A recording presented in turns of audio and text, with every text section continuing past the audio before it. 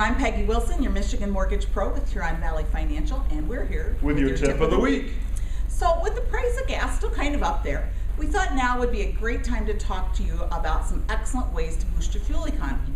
Now you could go out and buy one of those new smart cars or a hybrid or even one of those cool plug-in electric cars. But these ideas are a little easier and a whole lot less expensive. First, make sure your tires are properly inflated. You can improve your gas mileage by 3.3% or even more if you have properly inflated tires. That's not bad. Just take your little tire pressure gauge here and make sure you got the right pressure in there. Check this periodically. And if it's a little low, all you have to do is inflate them. You can buy one of these little tire inflators at Meijer or Walmart for about 15 bucks, keep it in the trunk. Okay. Another idea is to make sure that you've got the right grade of motor oil in your car. Make sure that you've got that, because that can improve your gas mileage also by 1 to 2% just by keeping it the right grade of motor oil. So now another thing you can do is to avoid aggressive driving. Now I know that none of you does that. I certainly don't. I hope so. But just in case, this is my insurance agent. But just in case you do, we thought you should know that aggressive driving, such as speeding, rapid acceleration, and braking, wastes gas. It does. And more than you know, actually.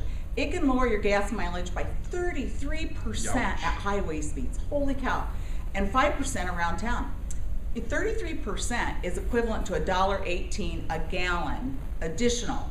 So that really adds up fast. Jeez, I guess so. That's like a meal. A few other pointers: don't carry extra weight in your car, like golf clubs, tools, bags of rocks. That's going to really add up the weight, because that added weight can decrease your overall mileage.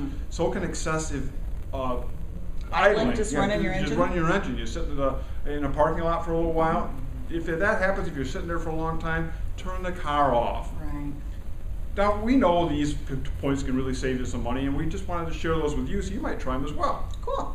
So now, if you're looking to save some money on your mortgage, in addition to saving at the pump, now's a great time to consider refinancing, or maybe you're looking to get into your first home. It's a great time for that as well. Rates are still fabulous. So all you have to do is give me a call. Let's get together for a free, easy for me to say, a free, no obligation consultation, and we'll get together and look at your situation. And call me for a free review of your insurance coverage and see if I can save you some money on all your policies as well. Thanks so much for listening again this week, and we look forward to talking to you soon when you call in to talk to us. Have a great day, and we'll see you back here again next week for another tip of the week.